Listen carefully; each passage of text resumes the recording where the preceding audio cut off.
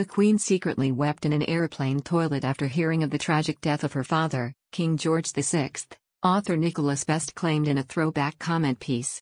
Princess Elizabeth's life was turned upside down 70 years ago when she tragically lost her father, and the life she once knew.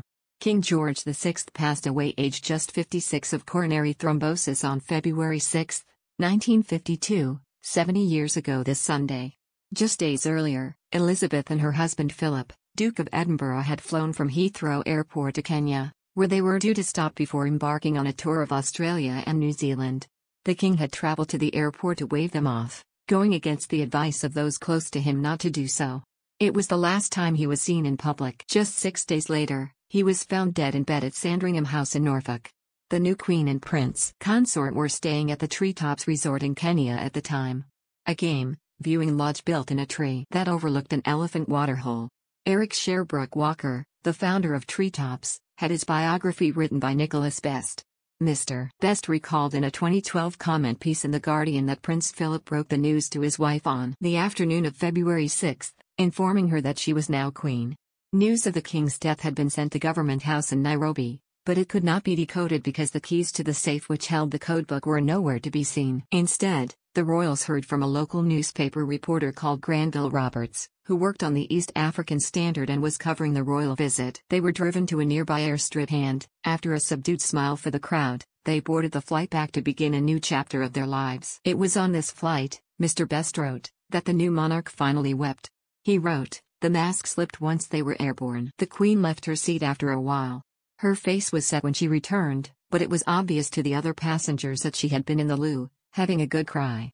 Veteran broadcaster Sir Trevor MacDonald spoke to one of the stewardesses on the flight home from the royal tour. Writing in 2012 for the Daily Mail, he said, "A stewardess I interviewed recalled the somber mood on the plane which ferried the new monarch home. She said that the Queen didn't cry, but despite her sorrow, her charm and good manners did not desert her. She thanked all the crew before she disembarked. Ever since she has discharged her duties to perfection, and I feel honored to have met her. Her Majesty has dedicated her entire life to royal services, developing a resolute public persona in the process.